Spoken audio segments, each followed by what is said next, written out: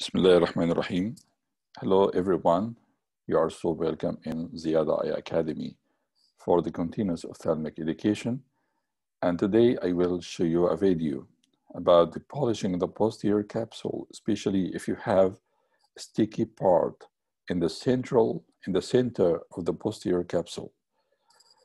In all phaco cases, I used to do polishing with the irrigation aspiration cannula on the same parameters of the irrigation aspiration program in the Infinity phaco machine.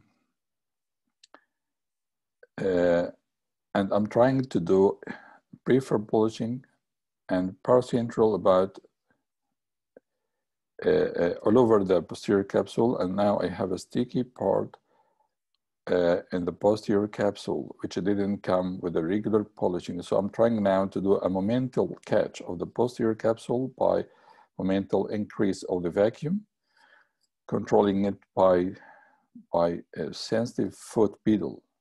So I tried many times, but it didn't come again.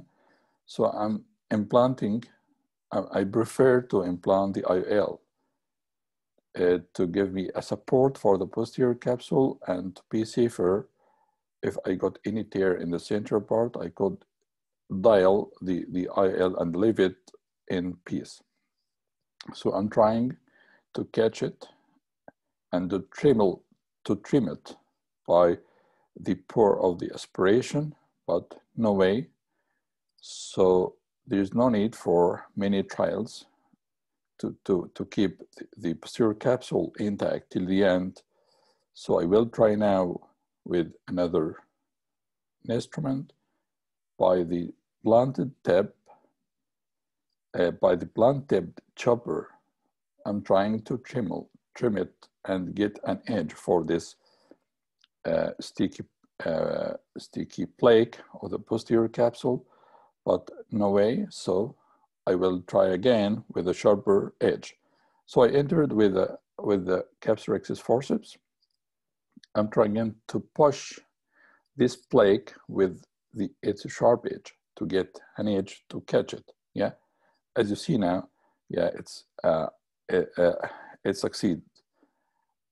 I had done it, and I have now a free edge and peeled one to catch it and aspirate it with the cannula. Yes, it's done now, and I will put the other haptic inside the bag and ended my case in peace.